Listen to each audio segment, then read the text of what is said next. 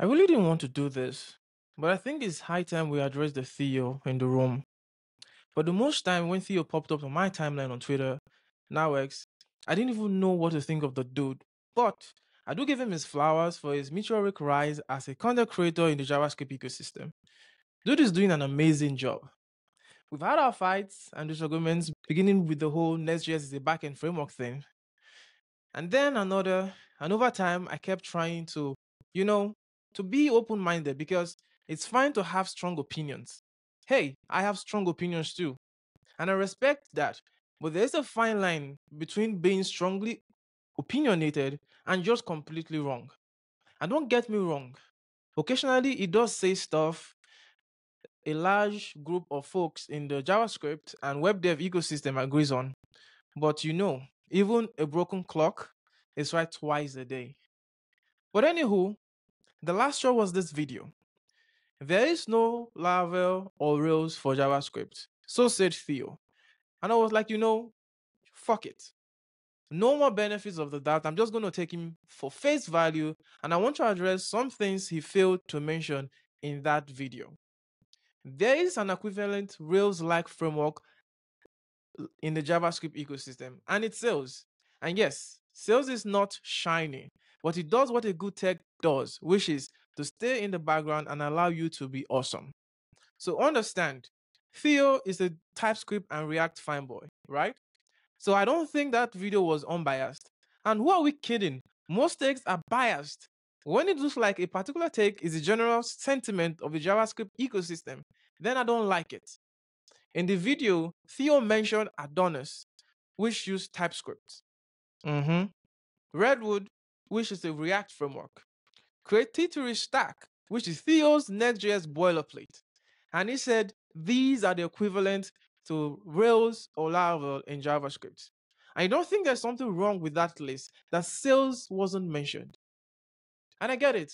Of course, sales won't get a mention, despite the fact that it's over 12 years old and super stable and at 1.x and is used at Postman, Paystack, Fleet Device Management, and at SalesConf Africa 2024, we saw a young fintech startup using it to ship in months with a lean team doing $65 million in transaction volumes and at $60 per month for server costs. And even when he wanted to mention an alternative to React, he mentioned Solid and Svelte and not Vue. That's quite interesting. And of course, Vue won't get a mention, despite its user base being bigger than that of Solid and Svelte combined. Curious, quite curious. What about Marko or Meteor? Why didn't they get a mention in the whole full stack story of JavaScript? It's quite interesting. So now let's move on to the latest drama. In fact, I think the JS boys has been on a roll really. You gotta hand it to them.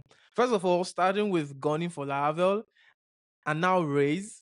And it's always a sad sight to see. They make me almost regret going full stack JavaScript, but I'm glad I've got sales. Here's the thing. I hate to see a web development ecosystem where we all build the same and have similar tastes. The Rails folk like to send HTML over the wire, and that's fine. It works for them. Let them use what works for them. It almost feels like anytime the JavaScript ecosystem is bored with finding more ways to reactively render our rectangles, we look to our cousins like Rails and Laravel and just start shit up. It's sad. Because there have been more innovations from both Rails and Laravel in terms of providing a holistic and free approach to ship products than in the JavaScript ecosystem. And that should tell us something. And no, I'm not talking about startups selling developer tools. I'm talking about free tools that empowers the everyday web developer, the everyday web dev agency. Take Inertia, for example, which came out of the Laravel world, which quite frankly, I am embarrassed that it didn't come out from the JavaScript ecosystem because that was the whole promise of Node, one language across the stack. The JavaScript ecosystem needs to grow the fuck up and stop throwing a tantrum when someone don't build the way they approve. So here's the thing. Theo doesn't speak for all JavaScript developers, and there'll still exist some of us that want the Rails-like experience. In fact, I so crave that. And sales saved me. And I've said this before, if not for sales, I won't be confident doing full stack JavaScript today. So here's what you should take from this video. Theo doesn't speak for all of the JavaScript ecosystem. He gives his opinions as a fanboy. And that's fine.